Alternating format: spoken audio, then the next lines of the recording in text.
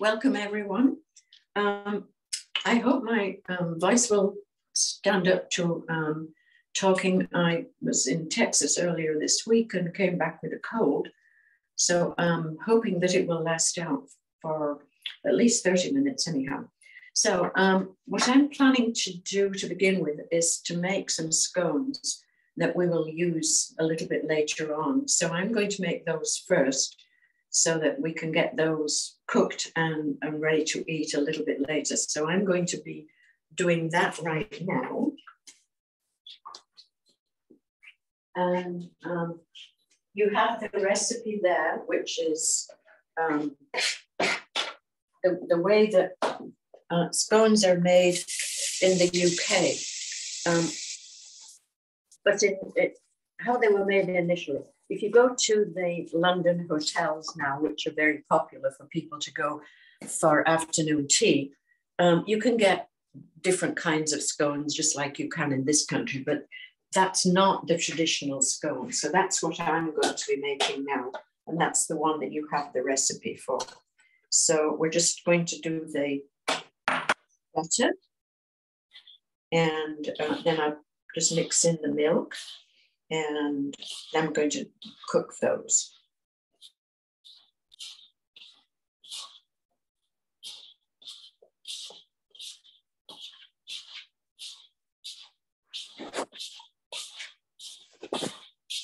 Okay, so that's pretty crumbly now, so that's good. So now we can add in the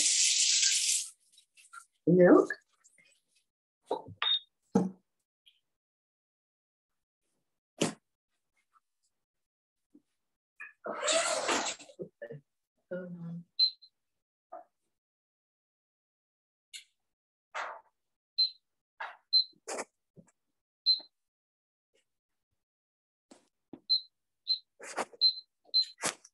Okay.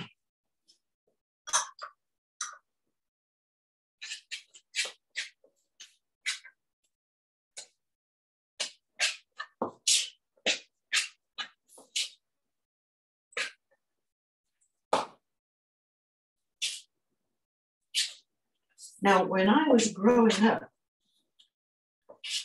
scones were, they was certainly part of baking every week, but they were not the most important thing. And so my mother used to make the scones with the pieces that she would cut off as she went around pies, and she would then roll those out at the end of her baking. And so it was really just the normal pastry that she used. So it wasn't specially made, it was just the end of her pastry making.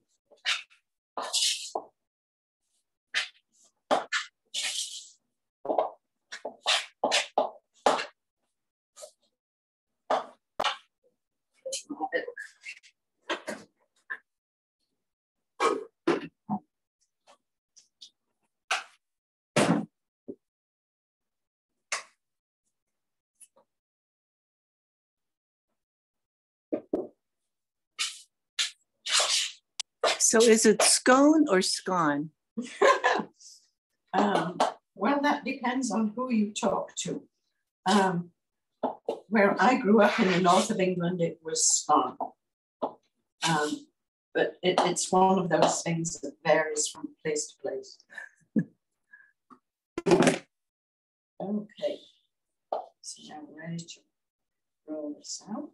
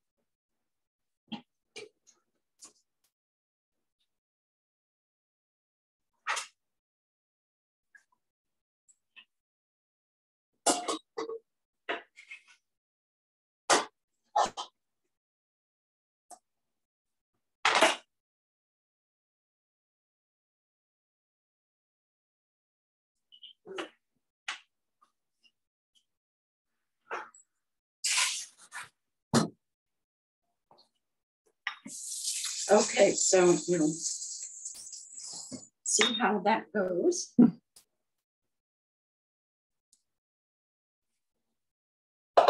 And then I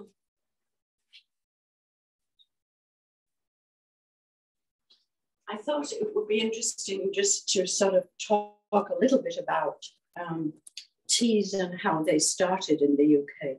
So the tea is associated with the Duchess of Bedford, and that seems to be pretty true, whatever you read. So she started teas because in the era of the industrial development in London, the men were in London until 8 or 9 o'clock in the evening. So they came home for dinner. They'd already had lunchtime, but it's attributed to the Duchess of Bedford that she wanted a snack during the middle of the day, or at least in the middle of the afternoon. So that was sort of how tea started at 3 o'clock in the afternoon. Initially, they just ate in the boudoirs. So they just had things like sandwiches, scones, and biscuits, what we call cookies here. So it was not an elaborate kind of thing. And then as the tea became more popular and more widely used, then afternoon tea became a bigger event. So then it was something that they invited their female friends to, and it became a calling card that many women used to invite people to do different events.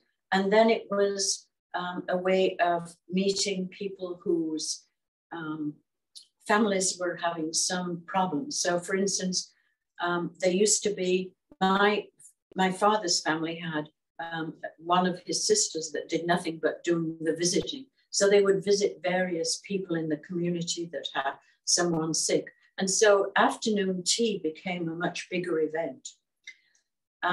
Now, tea actually started much later in the development of popularity. The first thing that occurred for people communicating and getting together was actually coffee, and it was the precursor to tea.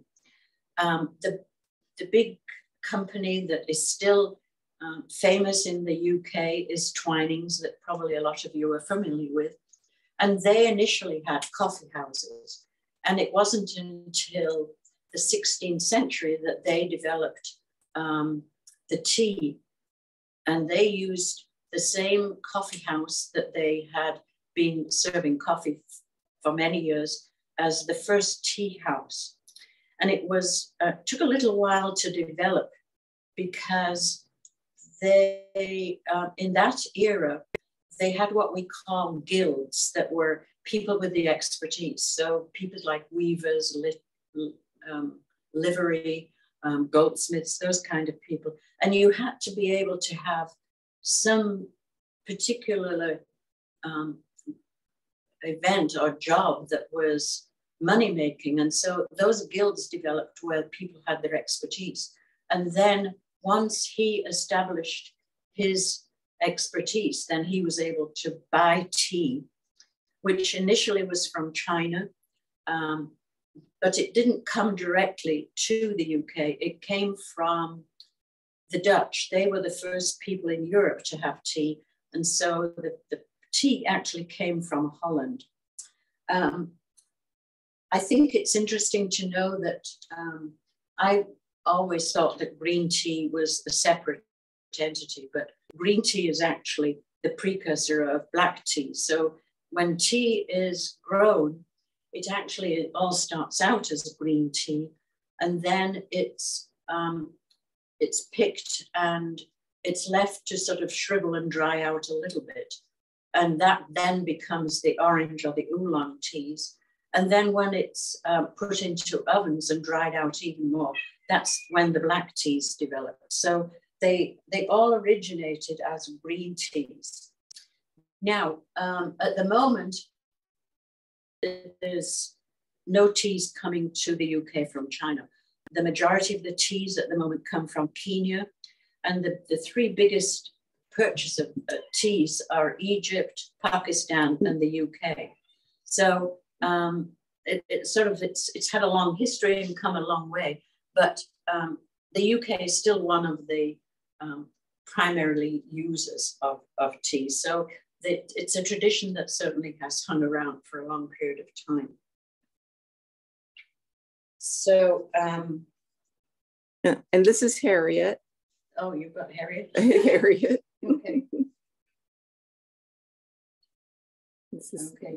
And initially, tea was not accepted for women. It's like most of the things that occur in this world that seem to start out with the men only. And so even though the Duchess of Bedford and some of the women were doing their own sort of teas, the tea drinking that actually took place in London, that was actually the officials, was males only at that point in time. And eventually the business got big enough that it started to be taxed on a per gallon basis. And it had to eventually be shipped to the UK, but then it was shipped to different places all over the world. And of course, often, I mean, as you all know, it was shipped to Boston at one point, and there was the Boston Tea Party. So it was shipped to different places. And then in in the 1660s to 70s, the East India Company, which was a company that was very involved in commerce and was designated by Queen Elizabeth I,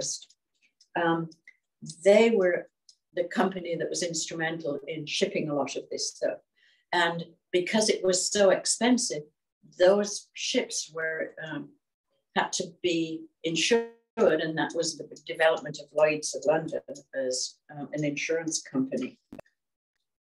So at the moment, you can still see Twining's tea. It developed in the coffee house, but it's still in Temple Bar, and the original store is still there with all the old oak floors, and there are cupboards that go up to the ceiling, and it's a very high building. So that is still there, and obviously there's still now lots of different kinds of teas that they sell. It's interesting that, well, I found it interesting that the tea plant is actually a cousin of the camellia that we grow here. It's a distant cousin, but it actually is a distant plant. And now that it's grown in Kenya, it's apparently adjusted quite well, although it is supposedly the best teas are grown very high up at about 6,000 to 7,000 feet. And those are the ones that connoisseurs pay the most for. So that in the auctions, when they auction tea, it's auctioned off by where it was developed, where it was picked. And then it's picked apparently during about a 6-month season. And so there are so there's the initial picking, and then there's first, second, third, etc. And then the final one during the whole season. And that again is a market for the most expensive, and then they get cheaper as you go down. So the people who are connoisseurs that really want to be obtaining the best teas, they obviously have to have the first pickings. So usually how it is. That's usually how it is, yes. We have a discussion going here as to what the cat's name is. Harriet. Harriet. You want to give just a little history on why his name is Harriet? Harriet is, for any of you that watch PBS and you watch All Creatures Great and Small, James Herriot is the vet. He was the vet that I grew up with. He came to our farm. So Harriet has a special meaning for me, and I trained as a nurse midwife in Edinburgh, and we used to pass Harriet's school all the time. So Harriet has a lot of meaning for me. He made his debut and yes, caused a ruckus. That's right. Okay, so if we want to just sort of move to the tea, I've got sandwiches to begin with. And again, I did mine as a fairly traditional tea. So you won't see scones with chocolate and those kinds of things on. So we've got coronation chicken, which is not necessarily authentic, but it's the recipe that was for Queen Elizabeth II's coronation in 1953. So that is Constance Spry's recipe for that. And then we've got cucumber here, and then ham and watercress. So those are all sort of traditional ones, except the coronation chicken. Okay, so let me check and see if we're anywhere close to things being cooked. So any other questions? No? Okay, we're not quite there yet. Scones aren't quite there yet. Right. I also saw, go ahead. Okay, also scones are not, they didn't start out as English. Scones come from Scotland, and they come from a small town named Scone.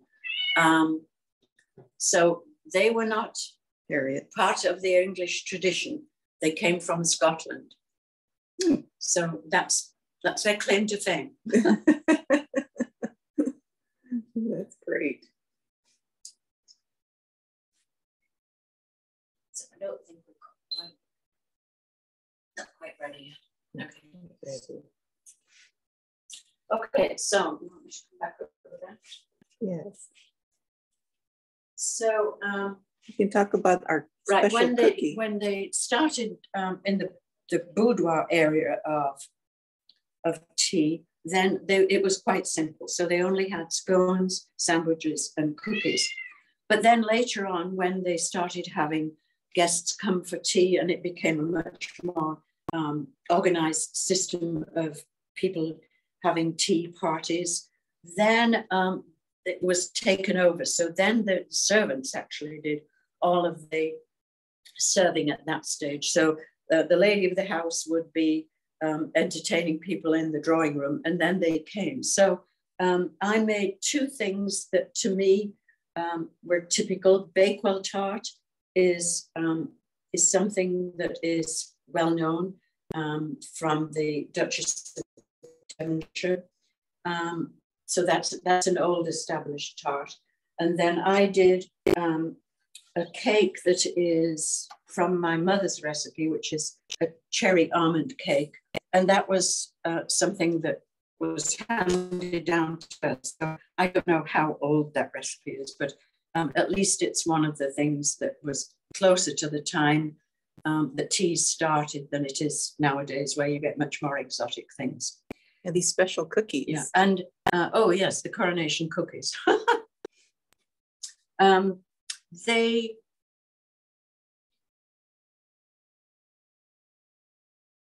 You've got it. Okay. The teas that you get now in lots of places also include trifle, but trifle actually are not afternoon teas. Trifles are actually part of high tea, which is a meal that the younger generation started. Harriet, go.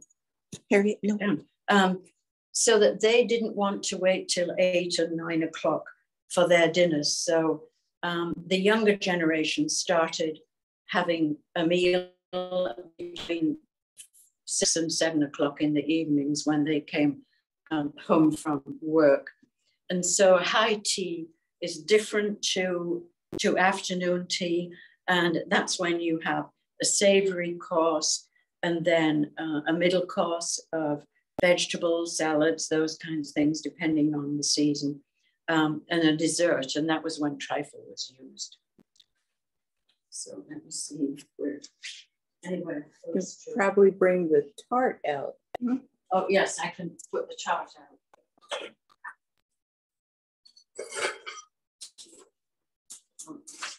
Okay, so the tart can go out there. And then we'll see what they.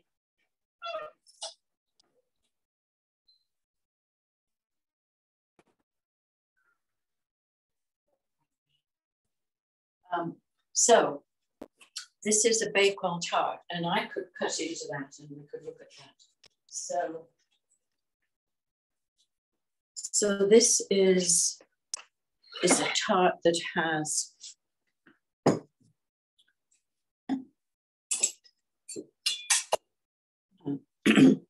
it's a crust with an almond sort of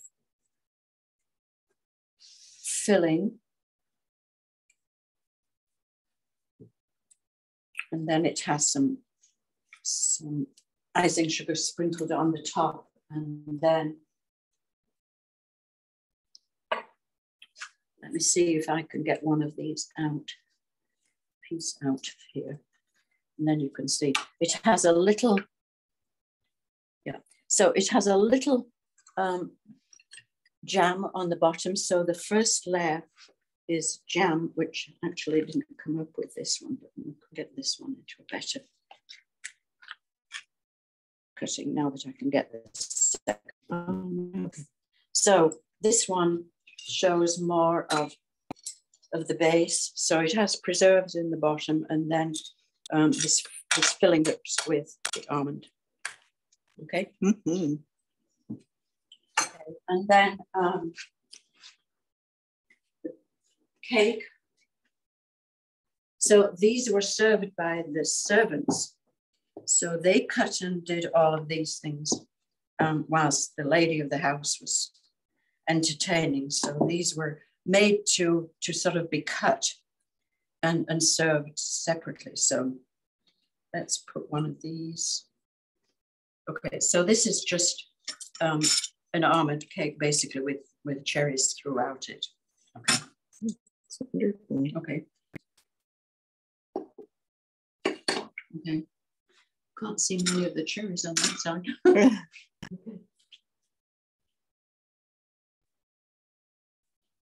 And your tea set is so beautiful, Betty.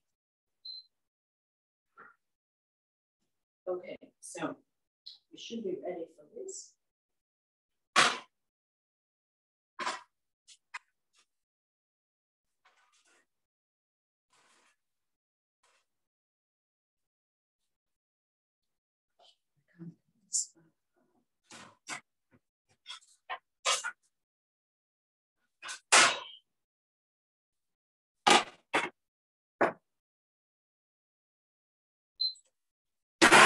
Okay, so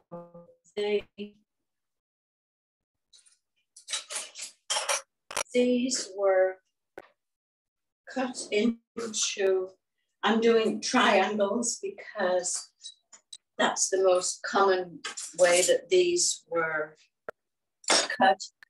Some people in the recipes will say that they should have circular ones cut, but in the era that these were developed, they didn't have cutters, so they were developed in the majority of people just cut them into triangles.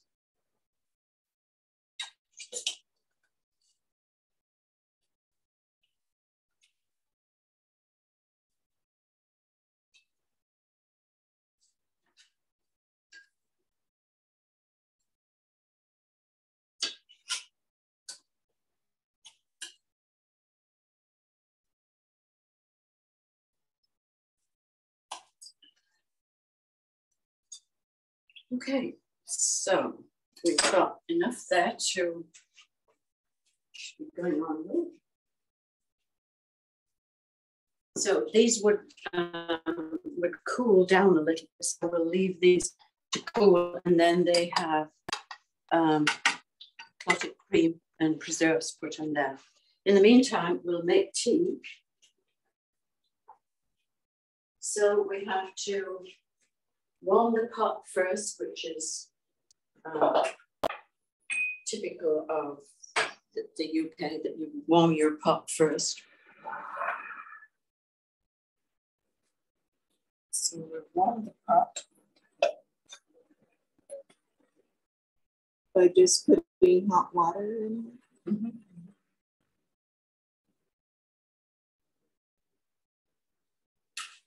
So just warm that a little bit. Mm-hmm.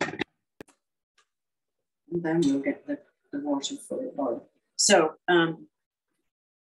this was particularly important when they moved from, the first teapots were silver, but then when the era of China developed, particularly places like Wedgwood, Minton, all the famous ones that developed, then a lot of the teapots became China ones, and then they started doing the fancy ones that represented different things. So one would look like a pumpkin or something like that. So there was an evolution of teapots. So this is it. And the pot is ready here. So add tea.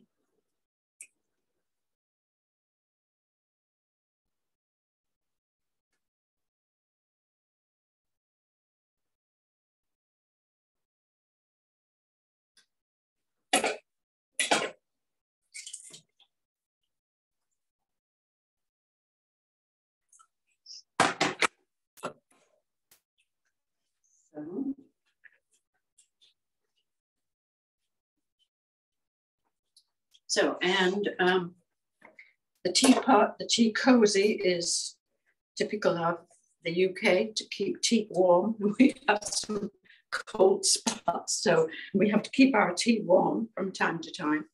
So as that's brewing, one of the questions about serving tea is, do you use the milk or the cream in first?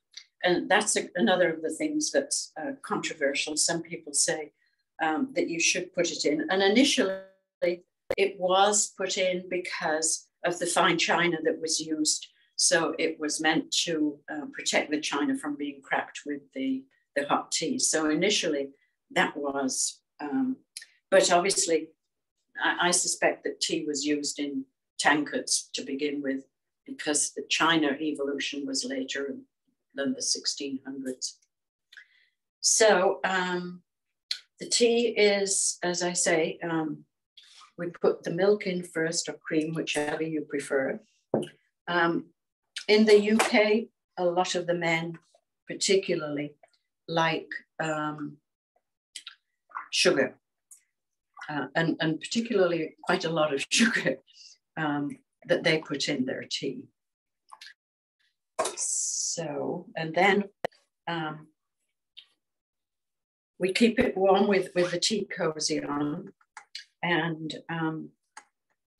that's basically our tea, unless we can, I'm not sure that we can manage to put the cream and the preserves on the scones. One of the other questions about scones is, again, which do you put on the scone first, the cream or the preserves? And that varies again as to which part of the country that you get your cream from. The clotted cream that is the most famous is from Devonshire, and that cream is put on the top. Now, the other thing that the British are sort of known for is estimating just how much cream and preserves you actually put on your plate, because the way that they're eaten is to put the scone onto the plate and then put the preserves and the cream onto the plate. So it's not that it's put onto the scone first, it's put onto the plate. And the story is that most English people know just how much to put on their plate so that they use it all up as they're eating. So the way, the correct sort of way to eat is to put the preserves on first and then the cream on the top. And so this is what you're supposed to be able to estimate. And so you eat just part of it at once. You don't eat the whole thing. And some people actually break off the scone. And usually you don't have to cut them. They're easily broken off into pieces. So it's not you actually cut the scone into, they're actually usually broken pieces off, okay?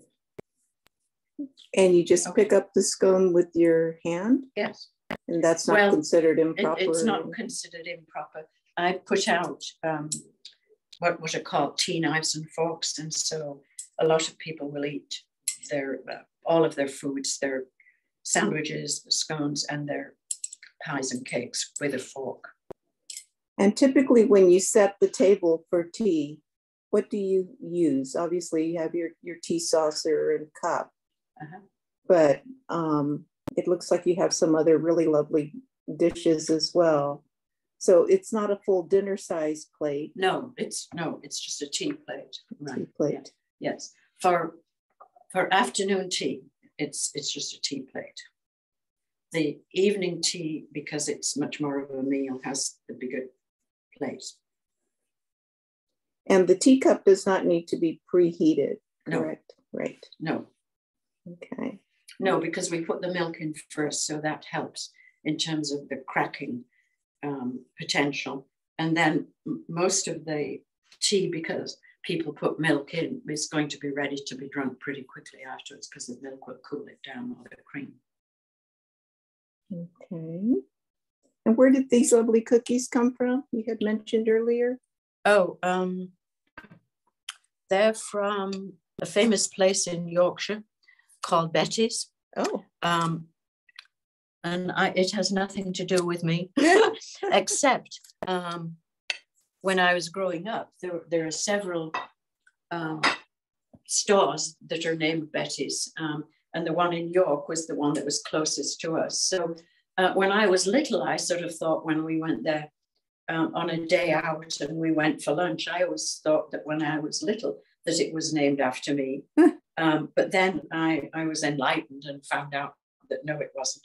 It's actually, it's about 103 years old now, I think. Yes, it's about 103. So it goes back a long way. And it was started by a man that came from Switzerland and developed the first Betty's. And it now is quite famous. Locals now do not go to tea at Betty's because it's always full of people from everywhere in the world, but there's no locals because the line is too long to wait. So tea, I mean, in the middle of the day now, it's hard to get a meal without standing in line for quite a long time. Oh, and does these cookies were made especially for a coronation? They were coronation ones, so I ordered them. Yes, I periodically get things from there. Oh, yeah. Very nice, very nice. And I don't know if people have questions about actual tea. Many people have their own favorites. I get a lot of mine from Fortune and Mason, which is a famous place in the UK. I still like Twinings, the Lady Grey, which is one that has a little more fruit in than the Earl Grey. The Queen Anne is one that is very similar in terms of Fortune and Mason's. And then nowadays there's a lot more infusions that are not actually tea, but they're, and this one is one that's particularly nice. It's elderflower, strawberry, and rose. So that one from mine is actually, I like the taste of that one, but it's not a tea. It's just an infusion. Yeah. And there's the famous Twinings. Right, the Twinings, yes. And then the others. I don't know if anyone was familiar with the other place that I liked it's called T2, and it used to be in Fashion Valley Mall. And it was an Australian company, which is sort of interesting that they would be, but they are quite famous for their teas. And it closed maybe 3 or 4 months ago. And I got a recent email to say that you now can order it from Australia. So they're back in business, but not in terms of having stores in this country anymore. So now you just have to buy it online. And this collection here that you have of its lovely tea plates and cups, have those been in your family for a while? Yes, they're just sort of odd ones now that you could. It's not sort of customary now to have everything to match. So now you can use any of your old bits and pieces to get set up. You don't have to have, as I say, matching ones anymore. No, and they make a lovely table. Yeah. Very nice. So are there questions that people have? Any questions for Lady Betty? No? Okay, so I think with that, we're going to enjoy our scones. We'll have our tea. and our wonderful cookies. I have heard that there are some English people that actually work at Rady Children's, and that actually in the afternoon, over the loudspeaker at 3 o'clock, they announce tea. So I don't know where they go to have tea, but apparently that is true. And there's a place called the Frontier Nursing Service in Kentucky, which was started by a midwife that came from the UK many years ago. And she started serving the people in Appalachia. So lots of the midwives went out on horseback. And at 3 o'clock in the afternoon, everything stopped at the Kentucky Frontier Nursing Service. And the tea trolley came out into her office, and everybody stopped and had tea, except people that were taking care of women in labor. But otherwise, you all got to sit down and have tea. So there are traditions that are carried on in various places. Lovely. Well, everyone had a wonderful time. Thank you, Betty, for the history. And I can't wait to dig into these scones here. All right, everyone. Thank you so much. Bye-bye. Thank you, Betty and Ann.